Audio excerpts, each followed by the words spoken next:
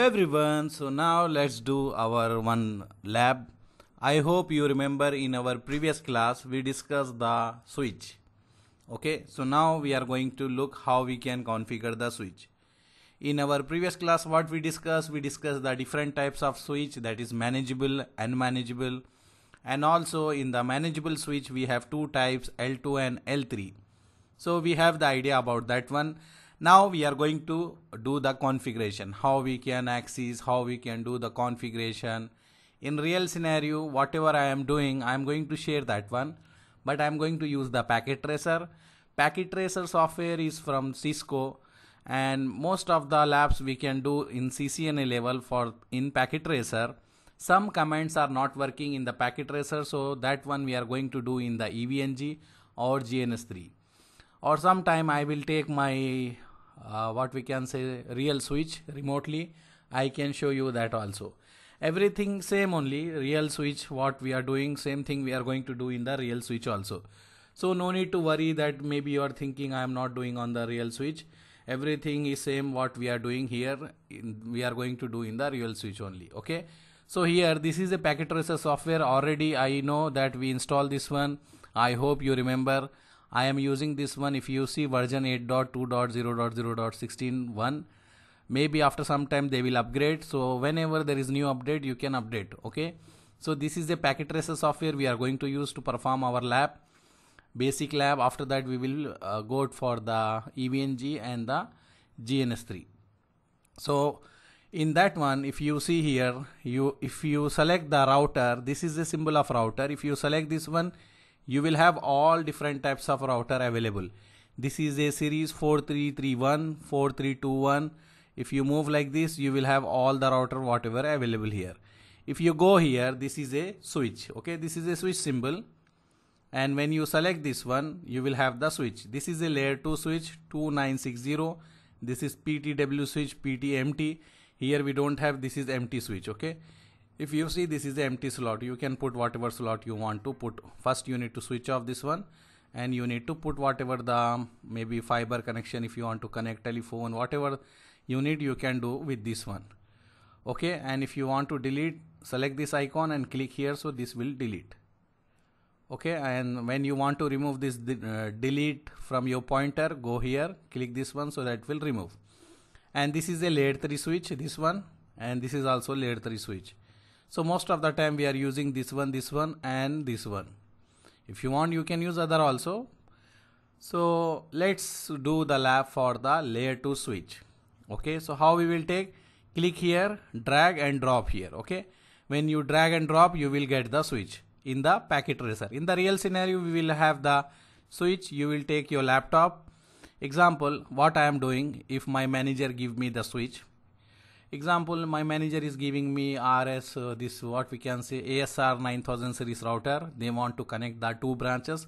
He's asking me, can you take this router?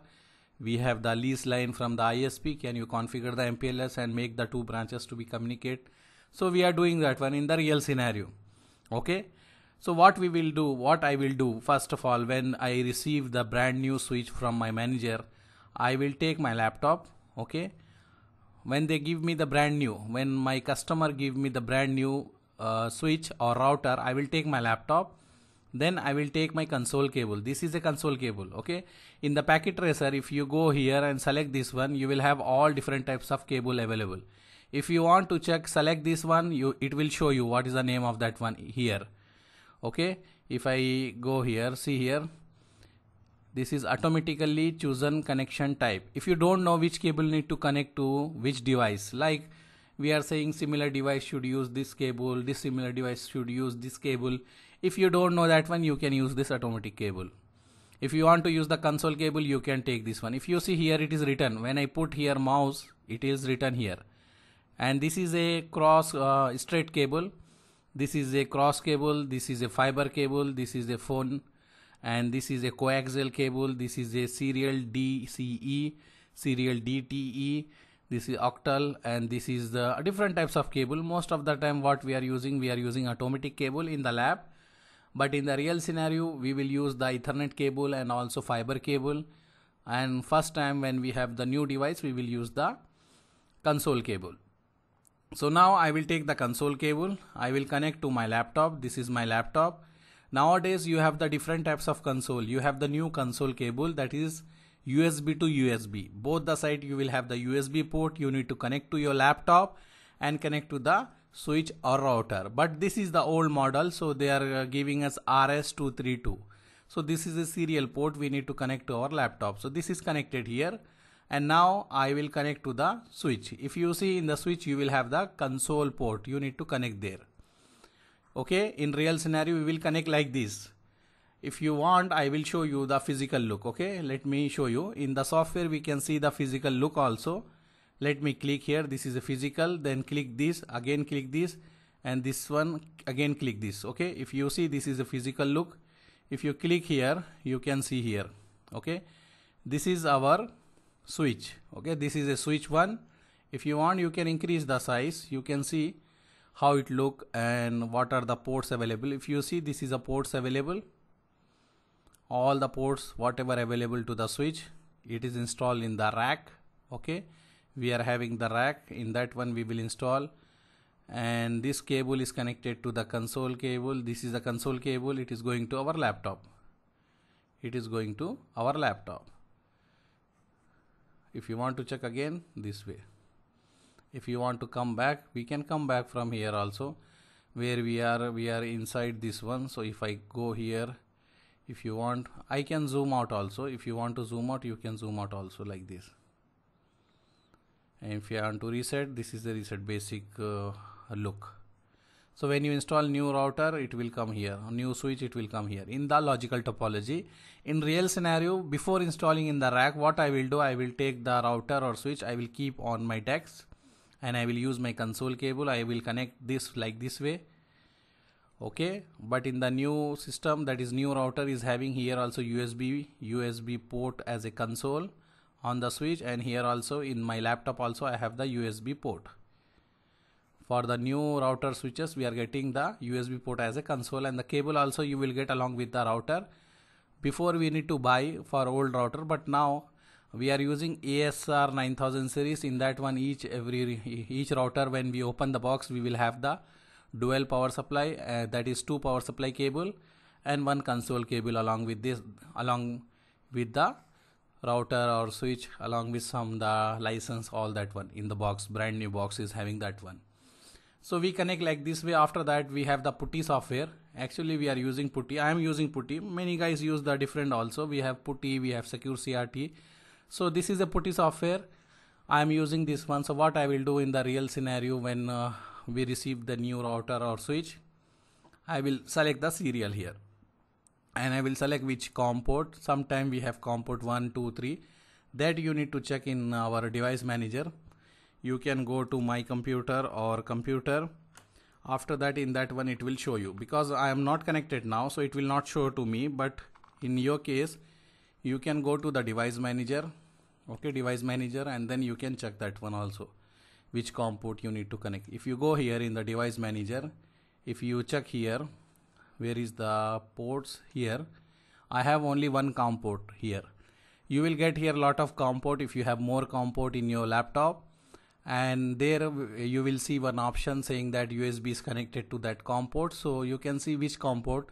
Example, if you have COM port 2 here, then you can put COM port 2 in this place.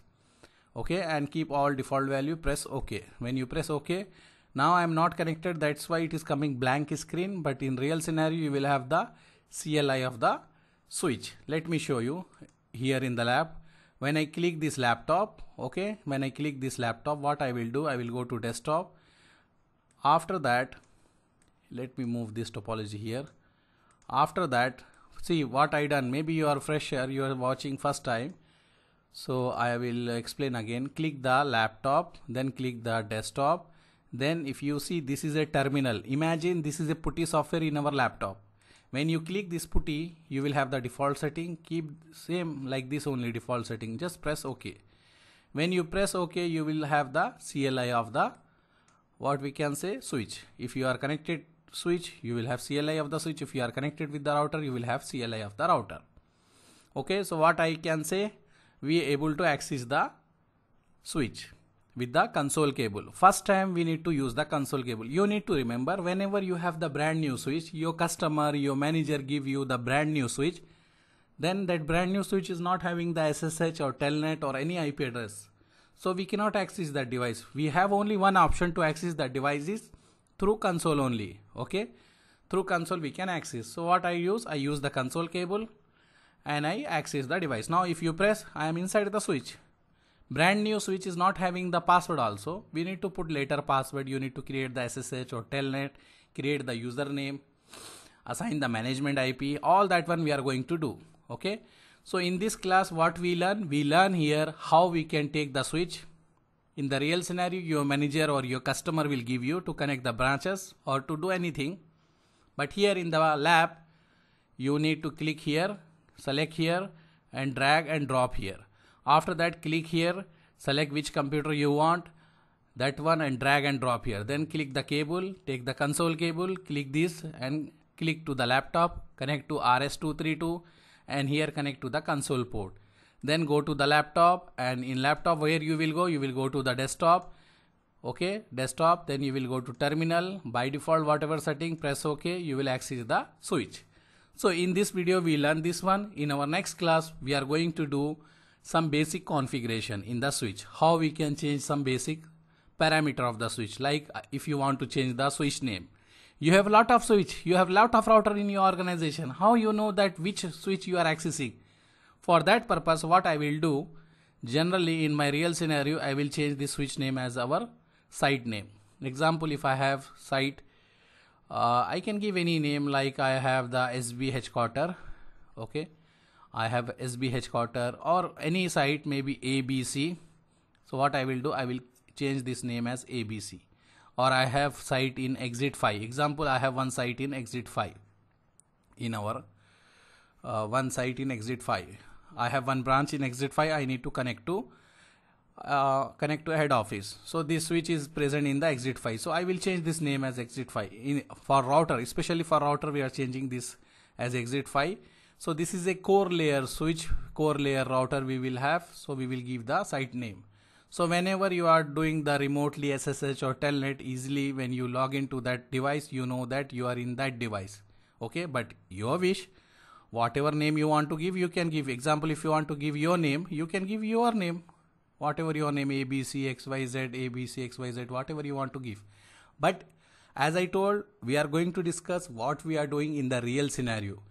So when you go for any job, you should know the basic stuff, how we configure, what different parameter we are using, generally what is a what I can say, what is a good practice, what are the seniors are doing, all you will learn here. Okay, so from basic we will go, no issue. This is actually CCNA 200-301, CCNA 200-301.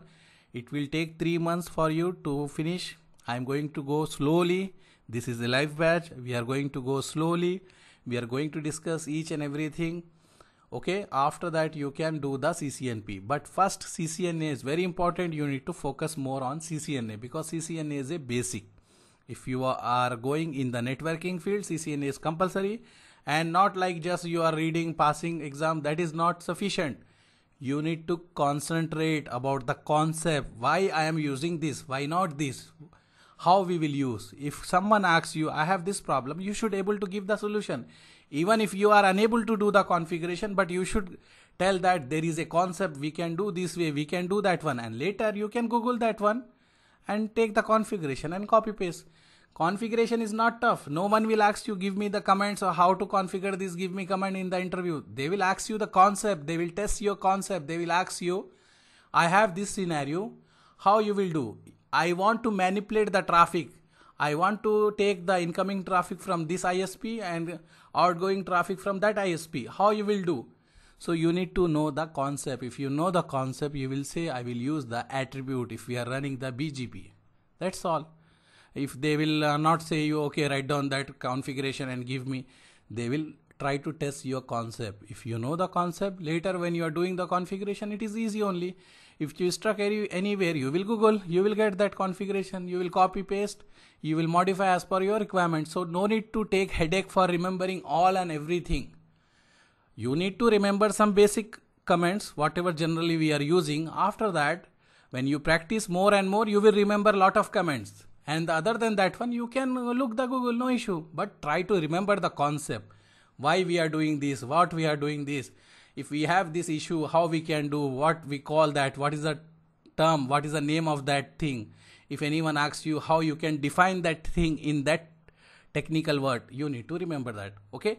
Anyhow, so we will close this session. In our next class, we are going to learn how we can change the name, how we can do the basic setup for the brand new switch. Okay. Thank you. Bye.